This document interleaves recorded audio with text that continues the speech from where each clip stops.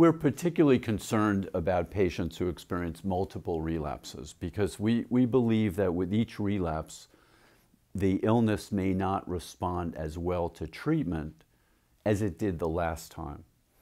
It's possible that the illness could become what we refer to as treatment resistant, meaning the medications are no longer working the way we expect, and that treatment resistance might be at least partially a result of multiple relapses. So I think there are many things that happen when patients relapse.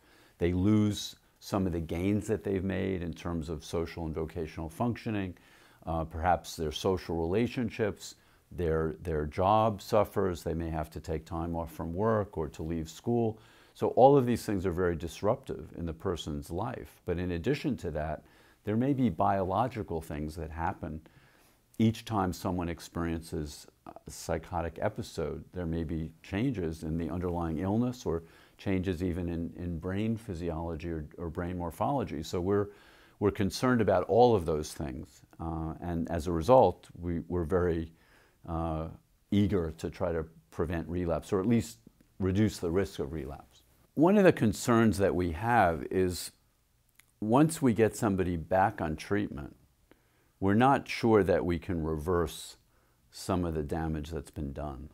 We don't know. It's a very difficult thing to study, but it adds to our concern in terms of preventing relapse from happening in the first place. We're concerned about the prevention of relapse for many reasons.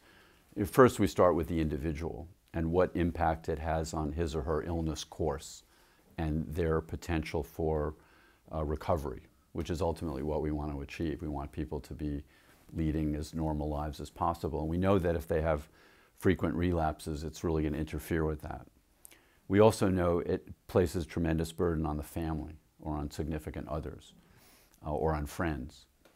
In addition, it puts tremendous burden on society in terms of the expense associated with repeated relapse, hospitalization costs.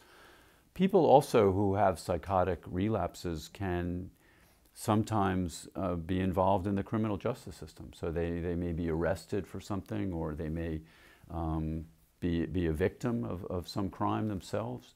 And these are all associated costs. In addition, we have the lost opportunity cost in terms of work or school. So if someone can't participate in those activities, there's a cost associated with that.